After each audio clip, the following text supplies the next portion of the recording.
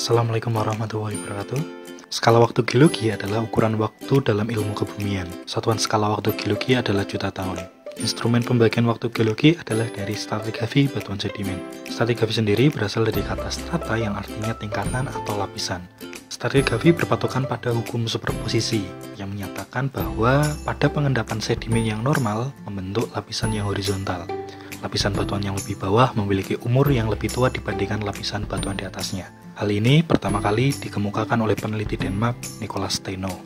Bermula dari konsep ini, maka dibuatlah skala waktu geologi yang digunakan secara global. William Smith, seorang geologis Inggris, menemukan bahwa umur batuan dapat diketahui berdasarkan jenis fosil yang terkandung dalam lapisan batuan. Misalkan, fosil trilobita selalu berada di bawah lapisan fosil amonit, dan fosil amonit selalu berada di bawah lapisan fosil foraminifera besar. Karena patokan umur geologi berdasarkan fosil, maka batas umur geologi berupa kejadian paleontologi seperti pemunculan awal dan pemunculan akhir dari suatu makhluk hidup. Secara umum, umur geologi dapat dibagi menjadi 6. Zaman pertama adalah zaman Hadian, merupakan fase awal bumi terbentuk yang merupakan hasil tumbukan berbagai benda angkasa akibat Big Bang. Atmosfer bumi belum terbentuk, sedikit air, dan kondisi bumi yang dipenuhi batuan pijar. Hadian sendiri diambil dari bahasa Yunani yang berarti dewa neraka untuk menggambarkan kondisi bumi yang penuh dengan batu pijar. Zaman kedua disebut sebagai zaman Arkean yang dicirikan dengan munculnya tanda-tanda kehidupan. Zaman ini ditandai dengan mendinginnya temperatur permukaan bumi yang dipicu oleh terbentuknya atmosfer, sehingga dijumpailah makhluk-makhluk hidup perintis seperti bakteri dan makhluk hidup sel tunggal lainnya. Arkean sendiri berasal dari kata dasar arkea yang artinya makhluk sel tunggal. Salah satu makhluk tertua yang masih hidup sampai saat ini adalah stromatolith yang dapat kita jumpai di pantai barat Australia. Zaman ketiga adalah zaman Proterozoikum atau awal kehidupan. Diambil dari bahasa Yunani protero yang artinya awal kehidupan. Umur ini ditandai dengan berkembangnya makhluk hidup sel kompleks yang masih relatif sederhana, seperti Karnia dan Dickinsonia.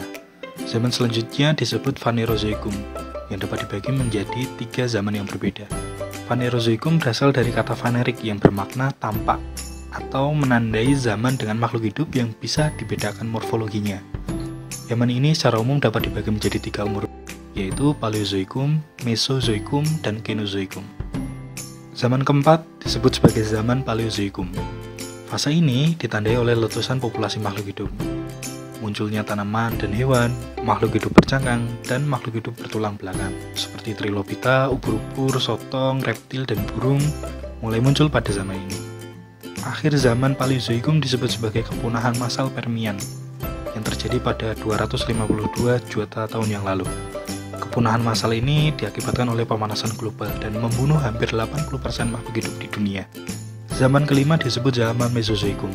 Zaman Mesozoikum dikenal juga sebagai zaman reptil karena pada masa ini reptil menguasai dunia kehidupan. Teman kita dinosaurus yang mirip film Land Before Time menguasai kehidupan di muka bumi ini. Dan sebagai catatan, dinosaurus hanya hidup pada zaman ini.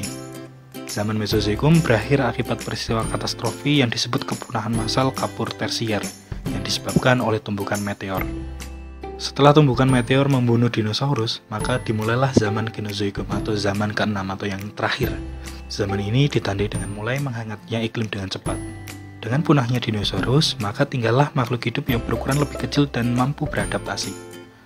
Mamalia mulai mendominasi kehidupan di bumi, seperti mamut, ikan paus, kelelawar, bahkan marsupila mulai tersebar dan berevolusi. Dan singkat cerita, muncullah manusia pada 12.000 tahun yang lalu. Itulah pembagian masa kehidupan yang ada dalam skala waktu geologi. Apakah teman-teman pernah menyadari bahwa dalam Al-Quran bercerita tentang ini?